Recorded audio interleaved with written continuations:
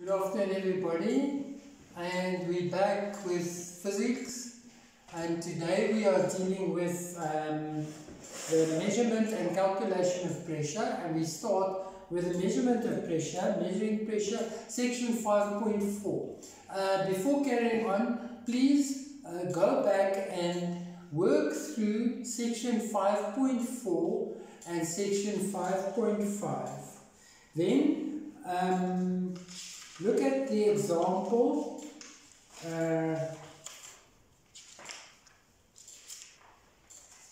Worked example 5.2 in section 5.5 you should also work through, and work through the section, the questions 5.8, 9, 10, 11 and 12 on page 73. Please note that for those questions the answers in the book are not correct, the answers at the back of the book, so don't pay any attention to them.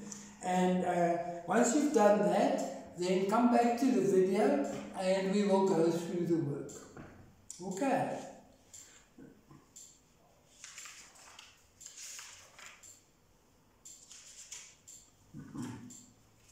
Alright, section 5.4, measuring pressure. We can measure pressure with a manometer.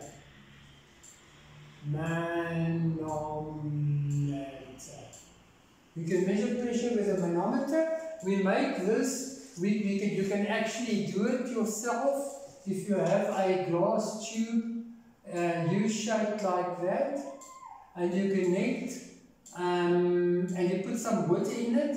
The water will go and lie over there like that, and these two levels will be at the same level, because this is the same atmospheric pressure is pressing down on it there. So that is a manometer, and it shows that the pressure this side and the pressure that side is equal. Okay, but if we connect this to, for instance, an empty cold drink bottle, like this here, I suppose this is a cold drink bottle like this. Okay.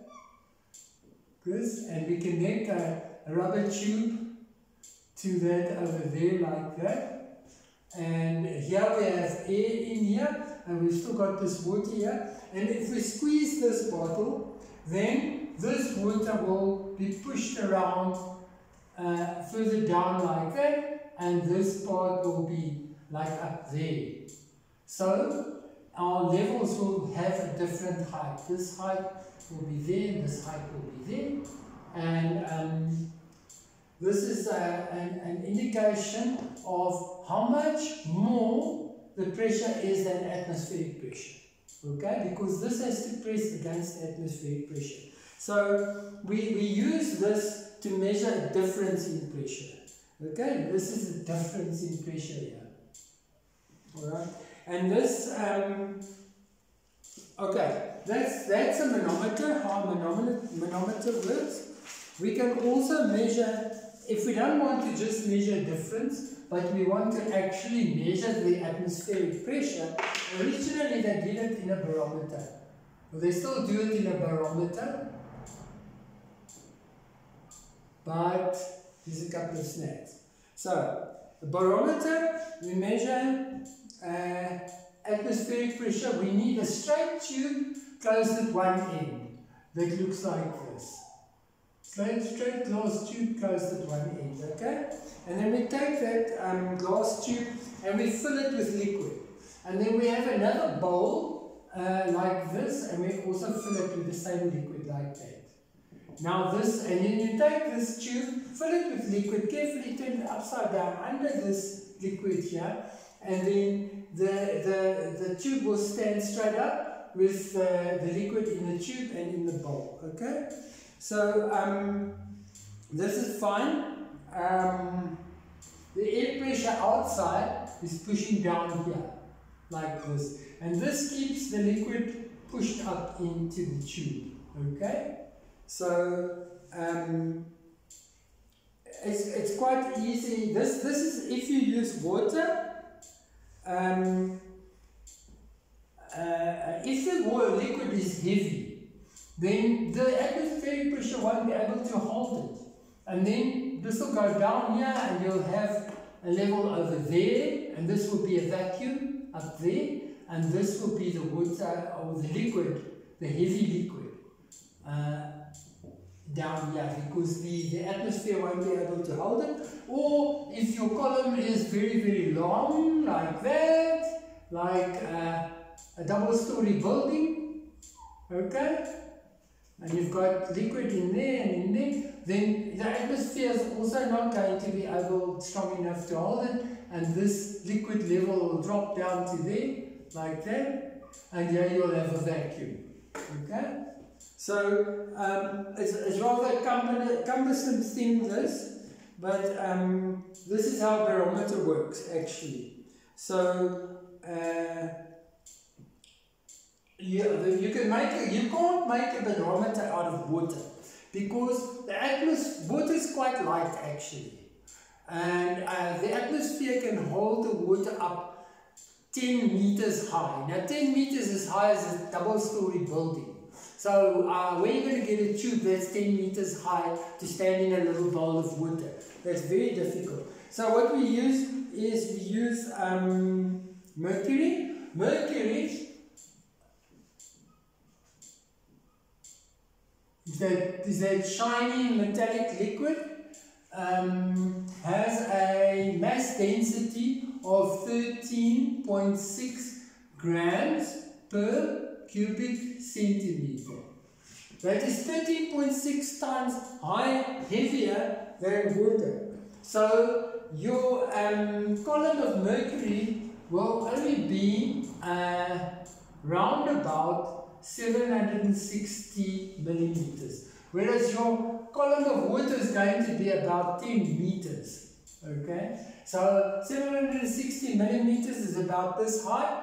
10 meters, like it's high. So you can do this with mercury. And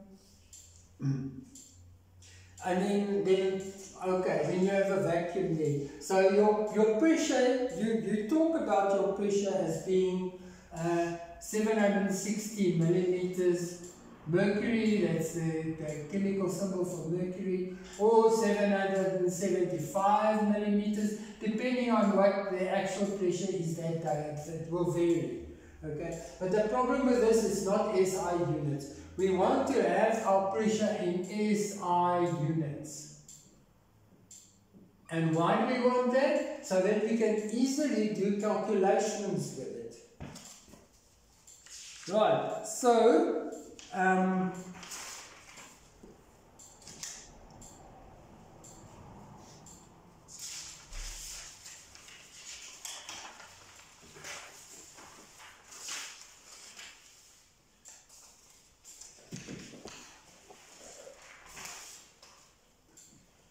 right, let me just remove this.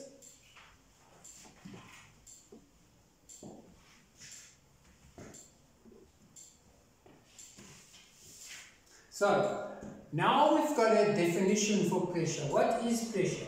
Pressure is a force. We know that it's a force because we can feel it. And it's a force pressing against a surface. And the surface we can measure as area. So therefore, pressure is force per unit area. Okay? Force per unit area. So we can write it as force over area. That's pressure. And how do we measure force? We measure force in newtons. And how do we measure area? In square meters. In this case, it's always square meters, not square centimeters, because our calculations, the SI unit for length is meters. Okay? So now you'll see that, for instance, what happens if we have a bigger force? Okay, by the way, this is pascals. This is called Pascal. So this is called Pascal. And if our force is bigger, our pressure is bigger. If our square meters is smaller, our force is also bigger. Why? Because if you've got a fraction like 1 over 3, if you have 1 over 6, if this gets bigger, then your fraction is actually smaller. 1 over 12 is a smaller fraction. So the bigger the area, the smaller the pressure. Okay? The smaller the area, the bigger the pressure, because this is inversely proportional and this is directly proportional to the pressure. Okay, so let us go and we'll just have a look at example 5.2. Example 5.2. 5.2 says that we have a 600 Newton force. 600 Newton force per square centimeter. A square centimeter is a very small area. And if we want to change that to pascals, we need to change the square centimeter to square meters. How do we do that? We think in terms of area. If this is a square meter, okay, how many centimeters on this side? In 1 meter, there's 100 centimeters. Okay, and on this side, there's also 100 centimeters. Okay, like this, you can draw 100 little lines like that. Okay, and area is 100 times 100. 100 times 100 is 1 and 4 zeros. 10,000 square centimeters. Now we go over to scientific notation. How do we write 10,000 in scientific notation? 1 times 10 to the 4. Okay? 1 times 10 to the 4. But we are going from a small thing like square centimeters to a big thing like square meters. So our number has to get smaller. So this 4 has to be a minus because we're going to divide. Okay? So, and then we get, so this becomes 600 newtons per 1 times 10 to the minus 4 square meters. Okay? And if you work that out, you get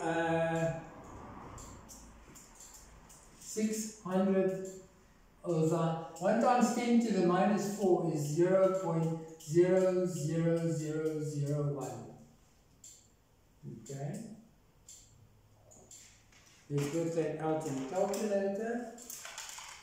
So it's 600 divided by 1 exponent minus 4 equals. So the pressure here is equal to 6 times 10 to the 6 pascals. Okay? So that's 6, 1, 2, 3, 4, 5, 6 pascals. So that's 6 million pascals, which we don't write usually like that. Better to write 6.0 times 10 to the 6 pascals. And this is a kilopascal. And this is a megapascal. So it's 6.0 times 10. So it's 6.0 megapascals. Okay. Right.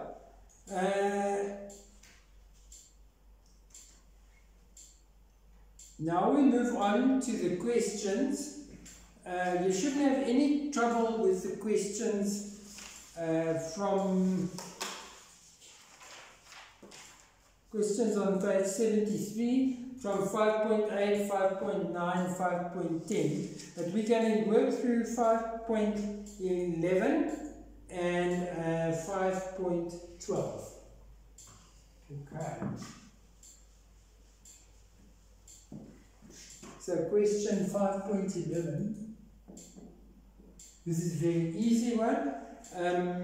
It says we have a 40,000 newtons, and 40,000 newtons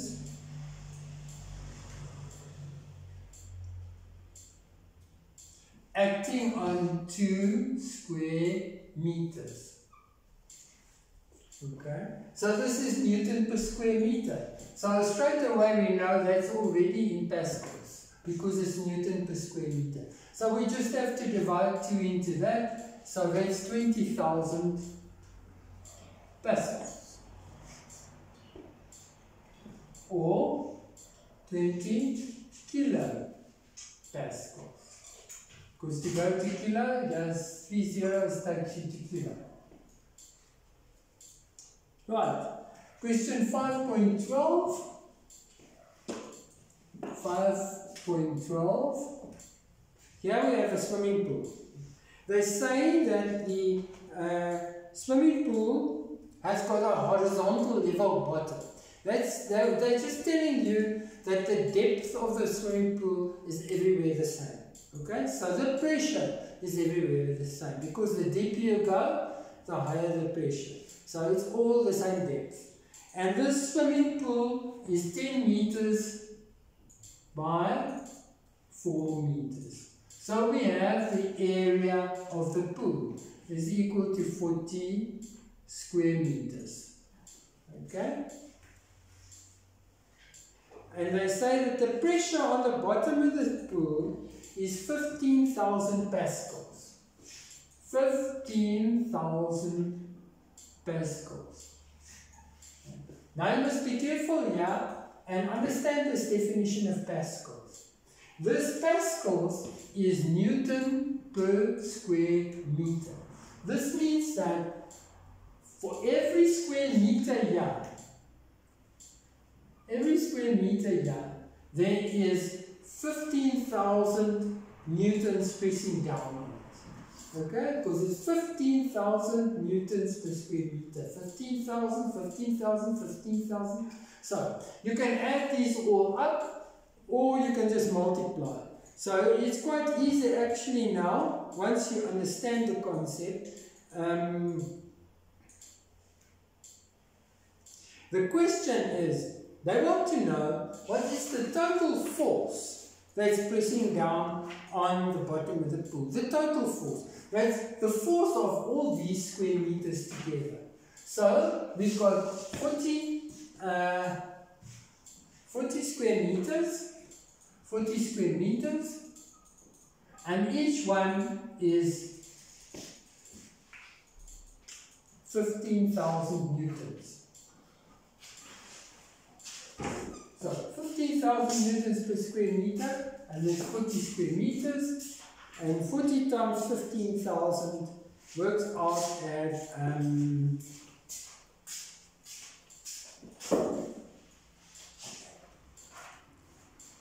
6 times 10 to the 5